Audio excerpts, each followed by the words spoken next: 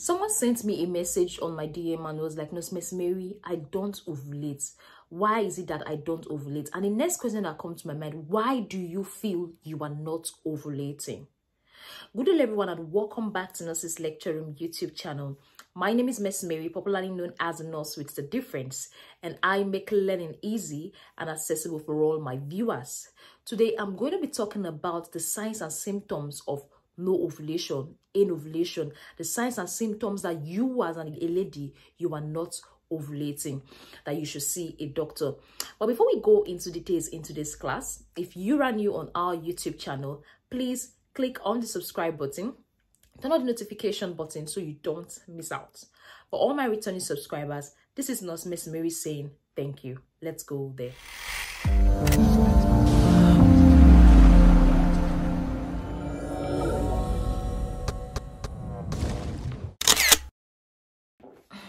All right, welcome back. Like I earlier said, today we're going to be talking about the signs of no ovulation, signs that a lady is not ovulating. The medical term for no ovulation is known as anovulation. Anovulation, that's no ovulation. This particular lady is not ovulating. So the first sign I have to share with you is irregular cycle. Irregular cycle. So if you are a lady and you're experiencing irregular cycle, that should give you a clue that there's a possibility you are not ovulating. For example, you saw your cycle from 28 days, the other cycle was 32, the other cycle was 34. It's not regular. So when you're having irregular cycle, it could be a sign that you are not ovulating. Then the second one is no rise in body temperature. For those that have watched our video on the 10 signs of ovulation, you agree with me that a rise in body temperature usually takes place at a particular time in your cycle. So when there is no rise in your body temperature throughout your cycle, that could be a clue that you are not that you are not ovulating. Then the third sign I have to share with you is that for those that use the ovulation test kit, you keep getting repeated negative reports showing that you are not ovulating. So this repeated negative report of ovulation is a sign that you are not ovulating. Then the fourth one I have to share with you is no mucus discharge. No mucus discharge.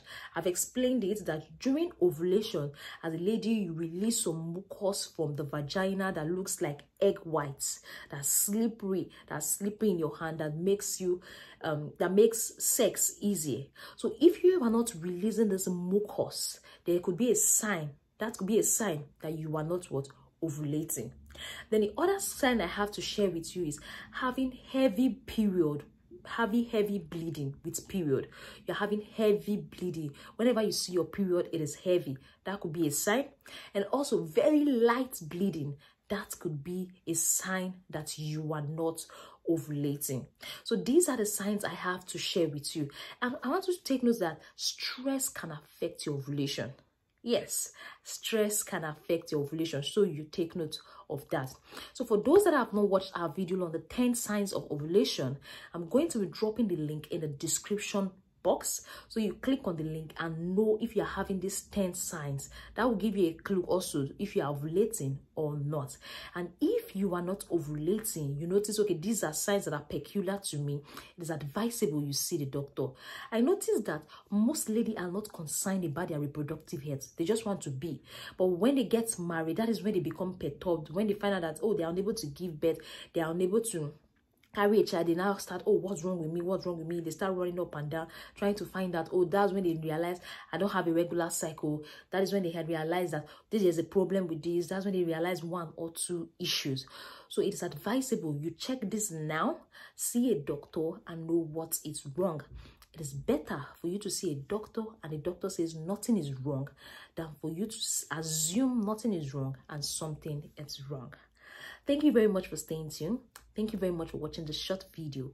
Don't forget to like, don't forget to subscribe, and also don't forget to share with a friend if you got value. For all my returning subscribers, this is Nurse Miss Mary saying thank you. Bye and see you in our next video.